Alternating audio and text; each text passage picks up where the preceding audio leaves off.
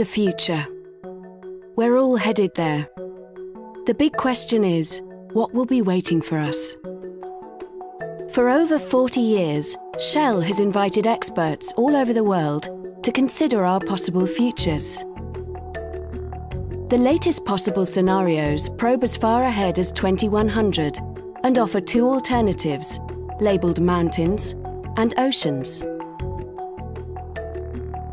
The ocean scenario describes a future where, driven by market forces, the global energy landscape sees a surge in demand that brings strong social and political tensions.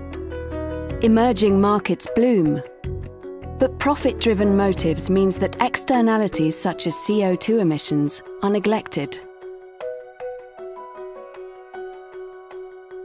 Fossil fuels are important to the energy mix, but nonetheless renewables grow, and by 2070, solar is the largest energy source.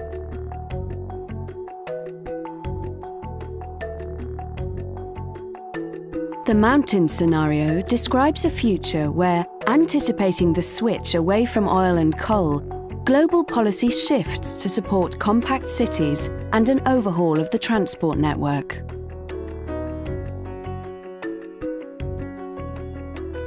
By 2030, carbon capture and storage receives major investment, and gas is the primary energy source. Such developments enable electricity to be carbon neutral as early as 2060. And yet, by interfering with the free market, global social mobility is thwarted. Of course, these scenarios may ultimately prove inaccurate, but simply by stimulating dialogue today on developments which might be critical tomorrow, they could just prove to be invaluable.